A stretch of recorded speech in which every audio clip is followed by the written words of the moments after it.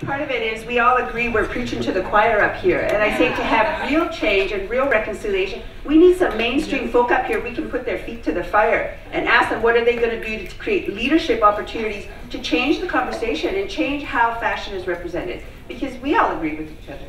Yep. So there's nothing here up here that, you know, that allows us to really feel grounded in actual change. We'll continue to make art, but it doesn't necessarily mean we're going to have systemic impact. And I know that, you know, Riley has taken leadership and your mentor, Ben, has supported that, which is how allies are supposed to work. I think more importantly, what we need are folks like Jeannie Becker, who once said at a panel, oh, Native people they don't have fashion, they have costumes. And I wanted to throw something from her and across the room because I thought that was a pretty arrogant thing to say. And I'd like to be able to say that to somebody like her in the same room. I think your comments are arrogant.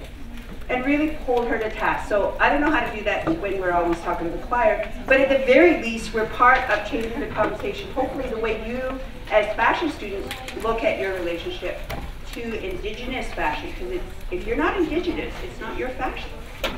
Canada, we see often here Canada's Indigenous people. We don't belong to Canada. Just so you know. I mean, you remind me, so in organizing today's event, I also very strategically sent some invites to people from the fashion industry. And I say strategically because I didn't want to put out this blanket invitation because I think people need to be ready for this information, like you were saying. And so I've built personal relationships with people in the fashion industry. Some of them are here in this front row. But it is, I'm being so cautious. I'm being so cautious with how we do this. And it's kind of unfortunate that, like, we do have to be cautious. Like, as AyAyQwaYakSheelth, as Indigenous people, there's been this stigma of being cautious about, like, our traditions, our fashion, like all of those things that, I think in sharing this conversation with everybody, just acknowledging like how hard that can be. So I guess I want to start. Then let's jump right into like talking about change and talking about reconciliation. To each of you, what does reconciliation look like through fashion and in fashion? So I think for me, reconciliation through fashion and in fashion, I mean, one of the things that I tried to highlight was it's not just a skull with a headdress on and that's like mean or disparaging, it's that there are real world lived effects. And as I think about it, I think one of the first things is realizing that people actually like died and were beaten for wearing these things well into the 70s. That in many places, especially across the states, it was illegal to practice Native religion until 1976, after all the hippies made being Indian cool, right? After long hair was in, after beads were in, after buckskin vests were in, when I think about reconciliation, it's really just that step one. That like I don't even think we're at reconciliation, and I think that it's about having conversations and amplifying those voices that are still struggling to be heard through the din of, it was so long ago, why is it a big deal? It's just a feather, why can't I wear it too? So I don't even think we're at reconciliation. When was the last residential school closed down? 1996. So that's not even a black and white photograph, folks. It's not. It's not so long ago. My mother was born in 1945. Think of anybody in your family born in 1945. Put a heartbeat to this history. That's reconciliation. When you acknowledge that people's lives were impacted, and I think the saddest thing I heard, we talked about language as central to transmitting culture. My uncle had pins put in his tongue for speaking his language. And he's born within probably your parents' lifetime. So it's not such a long ago history. So knowing your history is really vital. Is an act of reconciliation. So if you imagine a figure 8 and figure that, you know, if you don't know your history and you want to make right relations, you need to know your history to make right relations. And so reconciliation will come from those right relations once you know what not to say, don't call people Indians, like certain 101 things, right? Ask what people prefer to be called. But then Indigenous people, I think an act of reconciliation is acknowledging that we use modern mediums. I call this my super Indigenous bracelet every time I want to feel super, because this is an Indigenous artist. And just because she uses modern materials doesn't make it any less Indigenous. Even just having, silver on or something that's not traditional, it's still an expression of my identity. So I think, for me, my act of reconciliation is making meaning out of what I wear. So if you ever see me, it's like, oh, what are you representing? I'll probably tell. I think the first thing I thought of in that question is, reconciliation. It's maybe not here yet. It's going to be a long, strenuous process, but I think what comes first is allyship. Something I've been doing both as a facilitator and as an artist is promoting allyship and really getting people to think about how they can incorporate and weave that into their daily practice and into their thought process, and in turn translate that into a form of reconciliation, whether it's on a small scale and then it translates into something much larger one day. Someone recently told me, clarified my understanding of allies, and they said that an ally is not a noun. You are not an ally. Allyship is a verb because it's an ongoing process. It's like, what are you doing every day to help us in reconciliation? And I mean, I used to kind of think reconciliation was this big, complicated thing, and to fashion reconciliation, this kind of design cultural resurgence project that we're all building, that it's this big thing that I don't understand. But really, I've come to understand that it's very personal, and it's about relationship building, one-on-one relationship building. I met Angela de Montigny, and I worked in her shop, and I went to your backyard, and I met her in her backyard. It's just, there's no magic formula. It's just meeting each other and doing things like this. And I think spaces are so important. Where are we gonna meet? I want to have tea with all y'all after this. Let's but let's continue to build things. We had a guest that was here a little bit earlier and had to leave, and she gave a really solid example that she is an Indigenous woman teaching folks how to make mucklucks as a work with Manitoba mucklucks. And she has a non-native woman who's getting really great compliments on her mucklucks, but she's really struggling. Well, what do I do? People want me to make their mucklucks. And so this artist is trying to figure out how to have this conversation, and I said, well, she can make mucklucks in the spirit of giveaway and no issues. But she can't make mucklucks and sell them now. She can't. Just because she knows now doesn't make it her intellectual property, and she does have no right to make money off that. But in the spirit of an Indigenous ethic, she could make it for giveaway to her family, to her friends. She can keep that tradition alive and mindful, but because she's not Indigenous, she doesn't get to sell those mucklucks now. But what she can do is be a courtesy and refer folks that are interested to authentic artists who do still make mucklucks. Because there are upwards of 70 to 90,000 Indigenous people in the GTA. Hello, we're here among you every day, sitting next to you on the subway. We're here, and there's a lot of us that make art, and it's really, that's where allyship comes in, that you act on your curiosity and still benefit Indigenous people, not go where it's cheaper because a non-native person's making it. Do the community a favor and buy authentic is sort of the narrative there. Yeah, I want to talk more about that. Have you encountered cultural appropriation? What impact? I mean, if you're yes, and what impact does it have? Because I think, as we think about the design process, and for non-Indigenous designers, it's really important to understand it has real impacts. I think that, so already touching on kind of that it condones violence, it condones invisibility, but there's this twofold thing happening where so many ways of making, so many patterns are community building, they're healing, they're medicine, and they're also examples of sustainable models of making that don't commit violence against the environment, that don't commit violence against a lot of Indigenous people in other countries are forced to work in these factories, right? Because they're the bottom rung in their own countries.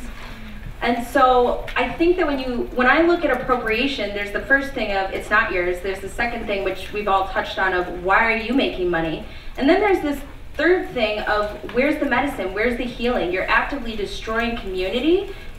And the fourth thing is you're actually destroying people's lives in the environment that have to make this thing.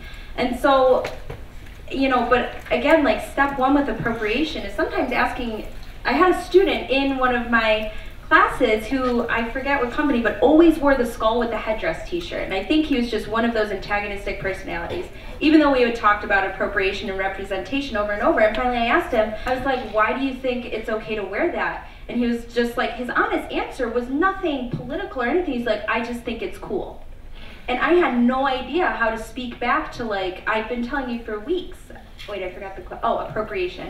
But sometimes that's where that avenue of having those conversations when you see somebody wearing that stuff, right? It's like, you know, it's easy for people to write off the person that's being offended, right? It's a whole other experience when everyone in the room is saying that's not cool. Like, that's not okay. One of the things that I'm mindful of is I'm a West Coaster, and I think in some ways that sort of, my art doesn't sell so well out here. I think if I were back home, it might sell more because it's a different aesthetic. So here, I'm really mindful not to appropriate the flower scene, or because I know people who do that really well, and it's not my place to make Ojibwe flowers. I'm not Ojibwe.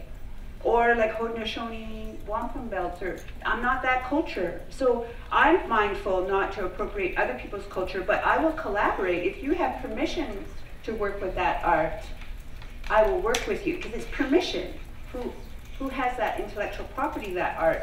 So if you had a beautiful caribou something, I'd probably make it into like 10 pieces of fabric and tell a story with that, but I wouldn't do it without your permission. And it would probably be something we bartered on as opposed to cash, right? Like, so there's a relationship to the art. So I feel obliged not to appropriate other Indigenous artists, because they're artists in their own right, and it's not my place to see their art. If I'm running out of ideas, I wait for a dream or something, but I don't steal other people's art in the meantime. I think for me, some of the roadblocks I've hit is that a lot of the significance of artwork that comes from these talented Indigenous artists are linked to tradition. And the story that I shared with you about Copper Woman, like, that's a traditional story that was shared with me from an elder from the Blood Tribes. And, you know, these pieces, these designs, they all have stories, they all have meaning. And when something's appropriated without meaning, there's no context, there's no meaning to it. Like, what's the point? Yeah, I think we touched on this earlier. It's just like the emotional labor of seeing cultural appropriation. Like, you know, it can ruin my day, which, like, it's not trivial. Like, it's a very emotional impact, because, like, so I see dream catchers at like a festival, and Joe sees me seeing these, and he looks at me and he's like, "What are you gonna do?" It's like, I can, like, take this person to town and, like, in a very kind and loving way, I'm gonna explain why it's a problem that you're doing this at this music festival, or, you know, I can just try and forget about it, but I'm not gonna forget about it. So, like, that's why, you know, I'm just thinking, like, that's the role sometimes of other people, of non-Indigenous people, is that when you see that cultural appropriation, it's like you do that effort of educating. I just wanted to share another story. So Halloween, headdresses galore, racist buffalo. I put that in context, and I had a friend of mine who was like, I'm going to be a really great ally. Runs up to this like 6'2" linebacker looking dude and just says, "What's with the headdress, bro?" and immediately gets clocked in the face. And he's a 5'5" guy, and he's down and he's skinny, and the guy starts kicking him until my one friend like interjected and was like, "I'm calling the cops," and started recording things. So again, like, it's never, even for a non-Indigenous like cis hetero male person, just saying, "What's with the headdress, dude?" Like, it immediately became violent. And so that's where I think a lot of strategies of contact the Halloween stores, get a petition going around that, go above things that put yourself and other people at physical risk a lot of times. There's like a new initiative in Hamilton. I'm gonna share this with y'all, but like there's a team of lawyers who are gonna try and pass a city bylaw, like a city level bylaw.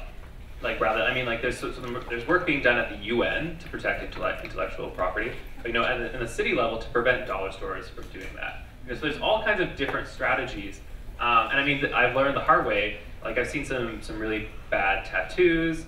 I'm thinking of a particular influencer, an Instagram influencer, who got a tattoo, and the first message I sent to him on Instagram was WTF, capitalized, and but that instantly his walls go up. And it's just like, I approached that in the wrong way, and I heard a really great metaphor from the elder here at Ryerson.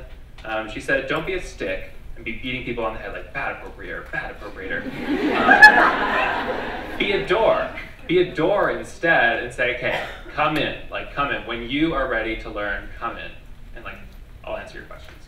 Can I just add the context for dream catchers? I'm not even from the culture that makes dream catchers, but it cracks me up when I see them in a car. Because man, you're supposed to be driving. Right there, context is lost.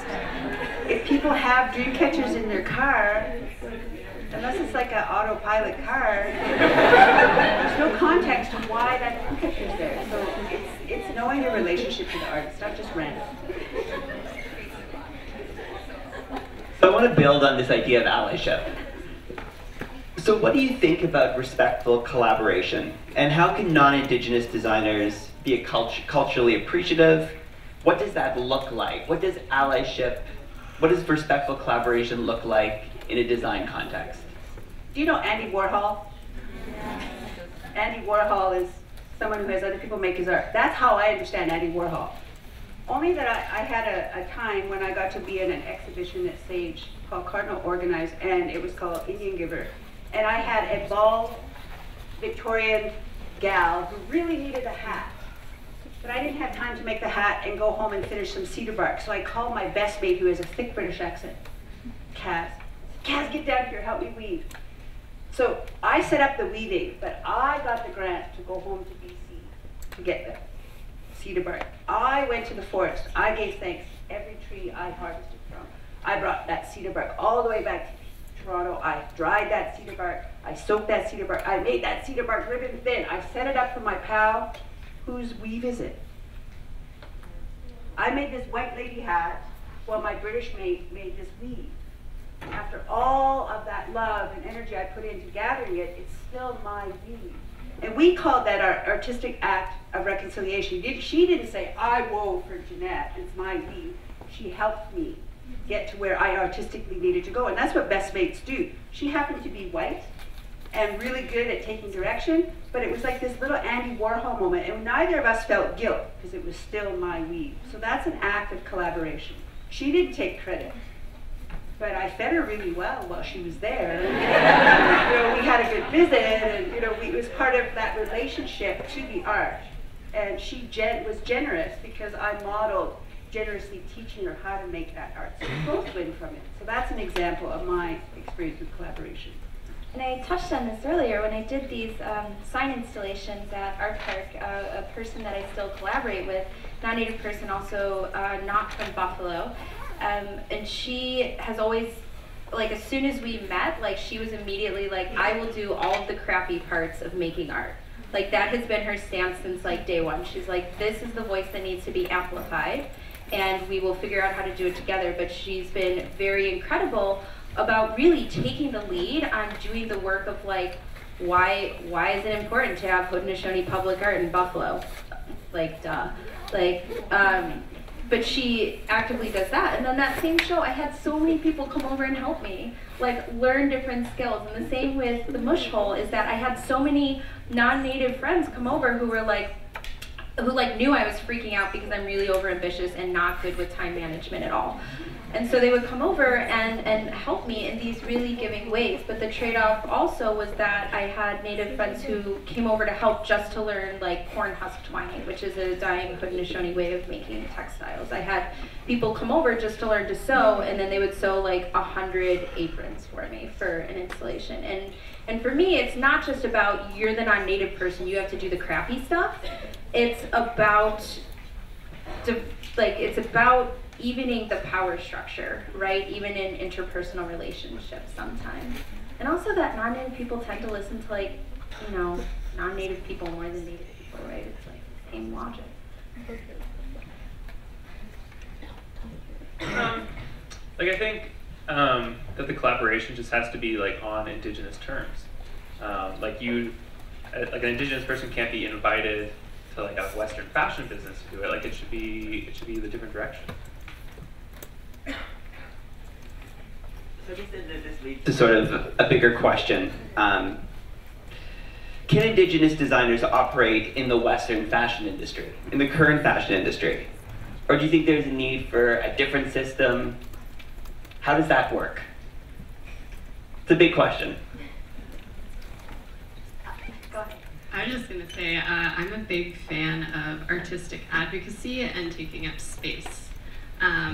Especially when you say specifically like Western fashion. What does that mean? You know? We have to insert ourselves sometimes in order to make that space. And I feel like the people on the stage and also some of the people that I know here were not afraid to do that. So I think just asserting yourself in a good way, like in a healthy way. Sometimes it might not be so healthy, but like, you know, for resurgence, you kind of need to be a little aggressive sometimes. I had the good fortune of doing tours for government officials during the Anishinaabe Art Power exhibition at the Royal Ontario Museum, and I took liberties when the Minister of Indigenous, whatever they call themselves, Affairs, Reconciliation, Provincial Minister of Indigenous Affairs. And I reminded him of the Potlatch Band, and I locked eyes with him. I said, I think Indigenous arts requires a boost in funding for no less than 76 years. And I was just very in his face about it, because I know who my audience is. That we really need to see a commitment, systemic commitment to really make up some time. We've been kicked out of the scene. We have Dior at the ROM right now, and it's eye candy. Absolute eye candy. The pleats alone are amazing. But Dior is at a time in history when colonization was at its peak. When the rest of the world was coming out of World War II, there were still bionutritional medical experiments where Indigenous children were being starved on purpose in residential schools. When the Declaration of Human Rights was being passed, Indigenous people were still being guinea pigs in these residential schools. We didn't have our humanity till we got the right to vote till 1960. We didn't have the right to vote until 1960. Quebec held out till 1969. We have not had footing in this country to fully participate, and so shit gets replicated badly because we haven't had a chance to participate in the front line of the fashion industry. So what I would like to see is a Dior exhibition that is just fueled by Indigenous artistic expression at some point. Like, we need an Indigenous timeline to go back and autocorrect where we've been left out. So I think we have something to say. It's not just Western fashion, man, it's world fashion. Let's take that W in fashion as far as Western or the white world, because white isn't always right. Yeah.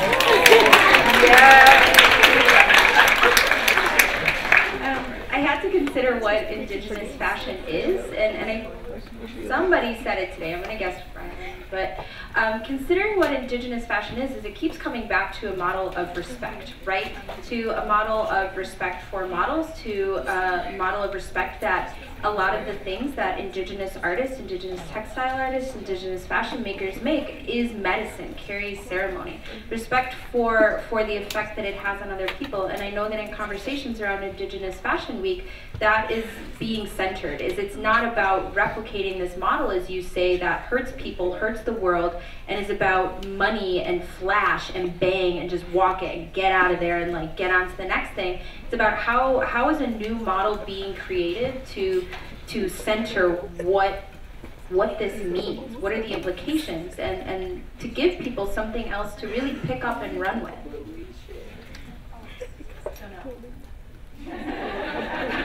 No, I just wanted to, on that point of Indigenous fashion, but that was my question. But it is a very philosophical question. Like, can we participate? Do we even want to participate in the fashion industry when it's been so, so extractive of Indigenous peoples? But like you mentioned, for example, like bartering, like things like that. Like I'm thinking of different systems entirely. And I was just gonna say, like, I went to Hamilton Fashion Week and I was sitting there and I'm like, why am I here? I'm like, I don't understand what's happening. Why is this girl that's just wearing the skishiest clothing? And I'm like, what is that? I don't understand. And the other thought that I just had was, we're talking about Indigenous fashion, but there's Indigenous communities internationally And like my partner's Filipino, and he's so disconnected from his culture that he's like, we have Indigenous people too. They're called taho. So like, what does that fashion look like? What where is the inclusivity? I also think that, I mean, I put in a submission to be part of Indigenous Fashion Week. We could be hopeful, but one of the things I pitched was this notion of wearing real clothes. And maybe after baby number 3, man, I stopped making skinny mini stuff. Because I'm not so skinny mini anymore. 3 babies later, my body grows. But also, clothes need to fit real people. And I happen, you know, to have lost weight. Not actually didn't lose weight on this cancer journey. I lost mass. But nonetheless, you know, I'm still considered a plus size in the West, you know, in the Western world. But, well, I'm as fit as I've been in a long time, especially after 3 babies. But I think it's also turning, you know, having a different conversation about our relationship to our body. I think one of the things that Riley and I talked about when we were getting ready for today is how fashion is a relationship to the outside world, what you want people to see and how you're represented with your clothes. But really, when we wear fashion as Indigenous people, it's representing our insides. It's telling you who I am, where I come from, what's my relationship to the land and the world around me. And I'm not defined by the world outside myself, but I'm allowing the clothes to define. I was a trauma counselor for more than 20 years, and someone said, why do you dress so well? I said, if someone slams the door in my face, at least I look good. Because you just don't know what kind of work's going to happen, you know, what's going to happen in a day. So clothes become a way of expressing my safety net, and when I leave my day, kind of like when West Coasters leave a dance, we turn. So to say physically, the dance is over. When I go home and my day is done, I change my clothes, the day is done. I don't carry that energy with me. I wear bling on purpose to bounce negative energy back to center.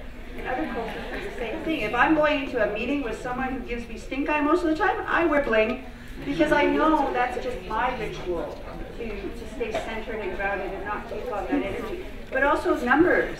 Indigenous culture, while we might have symbols, we have lots of relationships to numbers. Us West Coasters love our screens, balancing the past, present, and future. Sweetgrass, I was told, gets mistaken for balancing the mind, body, and spirit, but that's a Christian value that was placed on Sweetgrass. I've heard Sweetgrass from the Mandeo, and that's just a humble bit of knowledge I know because it's not my tradition. Balances your relationship to the past, present, and future. 7, lots of numbers, lots of meaning around 7s. You know, and these are conversations for you to have with Indigenous people. 13, we have, why are we called Mother Earth? Because I heard from the creation story in this region that Moon and Grandma Moon and Grandma Sun hooked up and she gave birth to Mother Earth. So that's why we have a relationship to the Earth. And we're not separate from the Sun and the Moon. We greet the Sun, and Grandma Moon drives all of us as women because it's linked to our monthly cycle. And our relationship, our strong relationship as life givers has been, what's the word, diluted in Western colonization because patriarchy took over. So women's power and place in community has been decentered, and fashion, not to say that only women make fashion, but we're, you know, we stitch, we were talking about waterproof hand stitching, haute couture. Shut up! You have no idea how long we've been doing hand stitching and haute couture. So I think in this lifetime we should learn waterproof hand stitching. If the power goes out, man.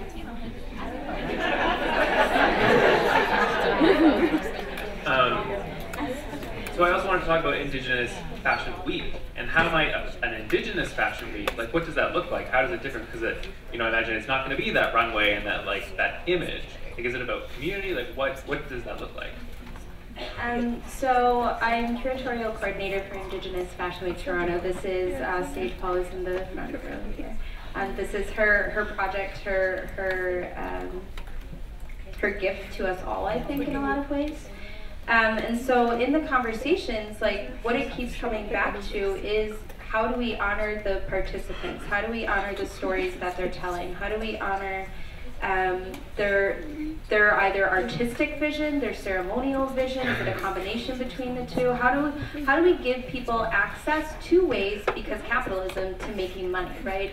And this goes back to kind of how we were talking. You said the barter thing, and I thought back, so many Indigenous communities, like we've always had Indigenous fashion, and most people barter. It's like, I have a bunch of feathers, you have a hide, you're good at beadwork, I'll swap this, you swap that. There's not a lot of money changing hands, it's a lot of skill changing hands. But you can't pay your hydro with like some nice moccasins, right? So how do we give people access to either sell or to wholesale or to people who want to commission pieces or even hang them on their walls? Like what does it look like to really put people in a position of power for their desires and their voices? And I will say the School of Fashion is going to be supporting Indigenous Fashion Week, and there'll be opportunities for all of you. And so we'll share more of that within the class. So in front of us we have really the next generation of the fashion industry. Fashion designers in apparel design and communications and marketing and business and strategy. What's your advice to them? How can they move forward? How can they move forward both within school now, right, as students what they can do, but also once they think about graduating and moving into the industry?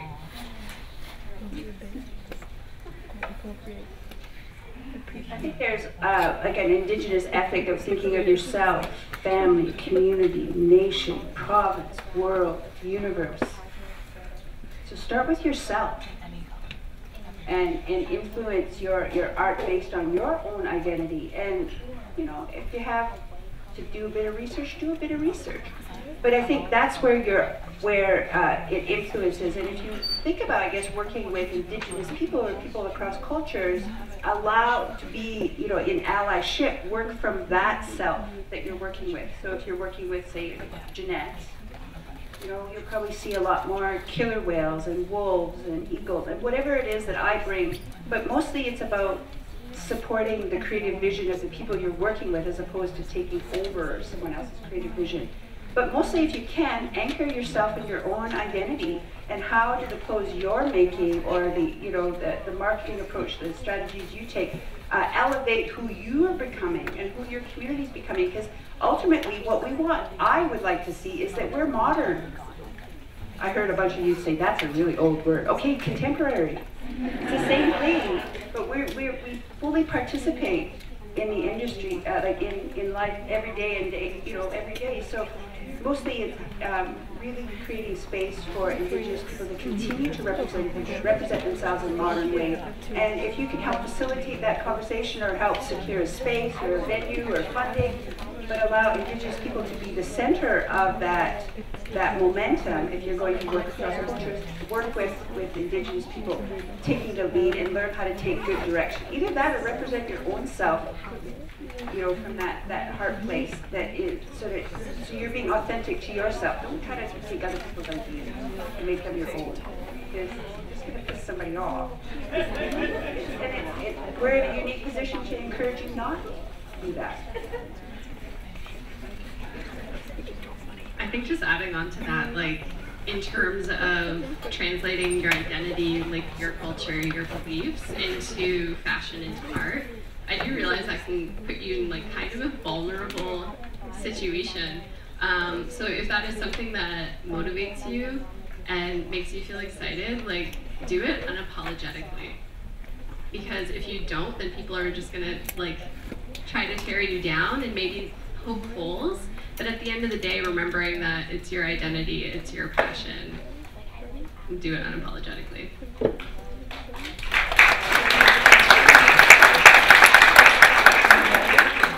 I think when I was kind of finding my way like 12 years ago into whatever the heck it was I was going to be doing until I was back in the earth, somebody just asked me a really good question, which was, well, two questions. The first being like, what's your story? Like, what do you want people to know? And then the other being, what can you talk about for the next 40 years?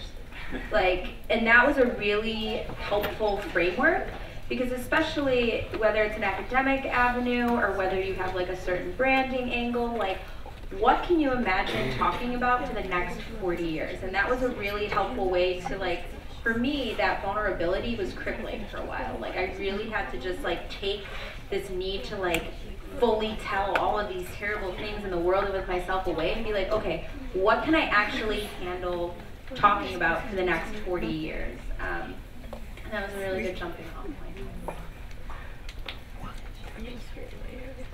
So, do we have time for one more question quickly? Okay.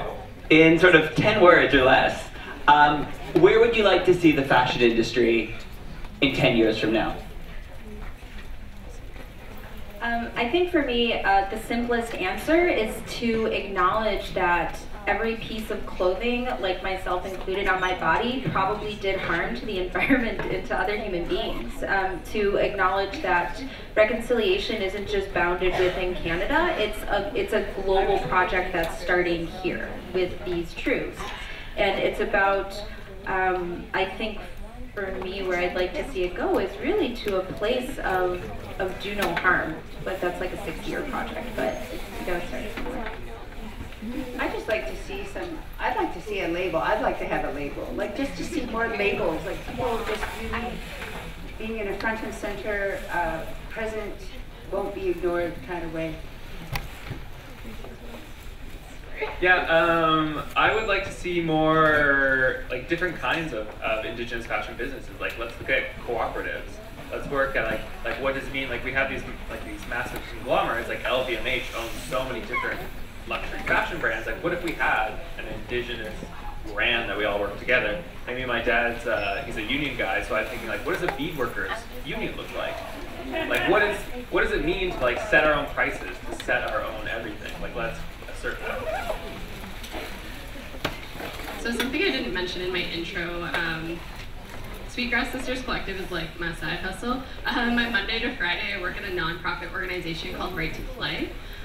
So I'm gonna put on my Right to Play hat for a second.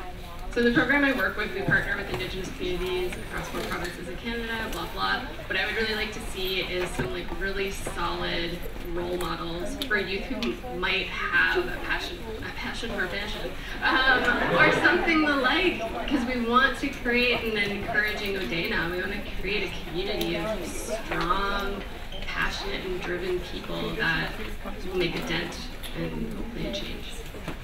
I was thinking that I'd like to see, there's like t-shirts and really high fashion. I'd like to be an Indigenous Gap. We're running $50, $50, $50. Where you don't have to be freaky rich to buy our outfits, and you don't have to be relegated to, I don't ever wear t-shirts for that matter, but sort of somewhere in between an Indigenous Gap. I was thinking, I wore my moccasins on purpose today just to remind folks what moccasins mean to some Indigenous people. On this cancer journey, one of my good mentors, Louise Puckett-LeBlanc, she said, walk in beauty on this cancer journey. So I remember to wear my moccasins. It's also a reminder to walk softly on this planet. When you see someone stomp into a meeting, just think in your mind, oh, where are their moccasins? But you know, walk softly, because we're on a living planet, right? And so again, create some meaning with the walk you take in this life and the walk you take in these programs. Thank you very much.